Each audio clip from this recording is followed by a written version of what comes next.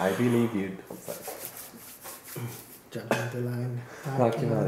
Okay, I believe you. Hi, welcome to Anthony's Assessment, your weekly dose of sassy. So let's jump right into it.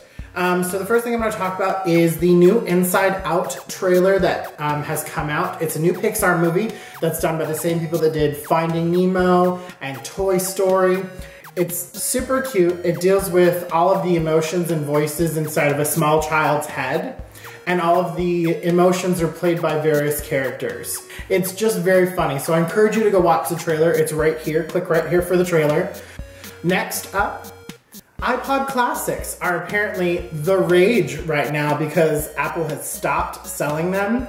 I did a cursory Google search to see what their prices are on eBay, and they are upwards of $600 or $700. So, if you have an iPod Classic, kudos you. If you don't, deal with it.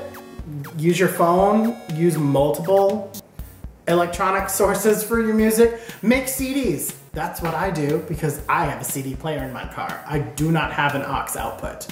So, next up, the USS Ponce successfully tested a laser weapon in the Persian Gulf. It was able to hit multiple targets on a small boat. So we have laser weapons now. Be very, very careful. Very careful.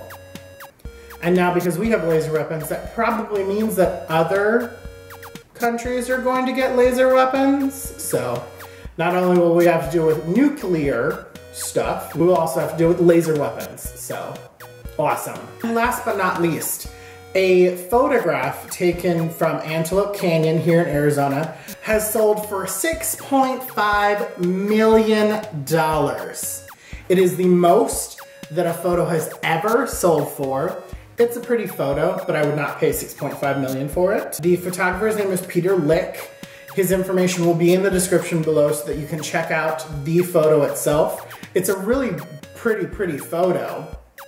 You're in a canyon, and there's one kind of spot of light coming down. It's very like come to Jesus-esque, or like you're being introduced to like faith or something. It's really interesting. It's pretty to look at. It's in black and white, so that kind of ups the ante a little bit.